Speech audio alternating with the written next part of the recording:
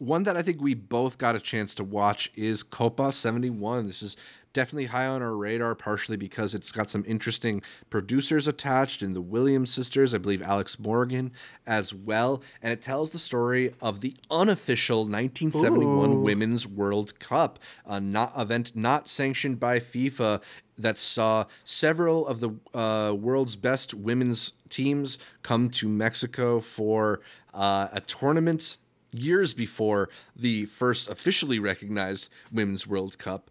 I thought it was a pretty compelling retelling of the story. I kind of wish it maybe dove into some more of the specifics in terms of the obstacles they faced. It was very much like summarizing people's viewpoints, whereas I kind of wanted like to actually hear the letters and stuff like that. But it's a really incredible story, and particularly that it was so kind of erased from the record is fascinating.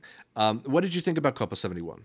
I don't know if you ever saw the Hurricanes, the female football one from South by. I remember that, but no, yeah. Yeah, they get a lot of like the remaining players. This was like that to the degree that they have the record for the most people who were at an event. Like it rivals the World Cups that they have now. I also thought it was crazy that they were kind of going back on the copyright infringement on like who's allowed to use World Cup, like just the beginnings of what becomes this behemoth event.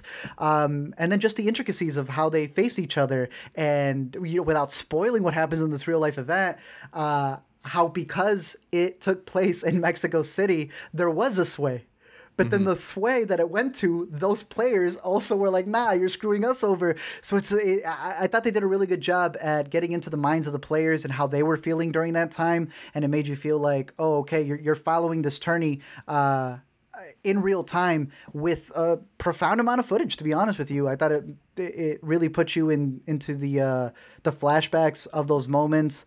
And I'd be curious to see any follow-ups to this. And I mean, did they run a women's cup now? No. Yeah, I mean, like there's that whole debacle that happened with the guy that they want fired because of the hugging, right? Exactly. Yeah, there was a Women's World Cup earlier this summer, so this is gonna be timed perfectly to a lot of yeah. But no, I thought it was good. Yeah, very good.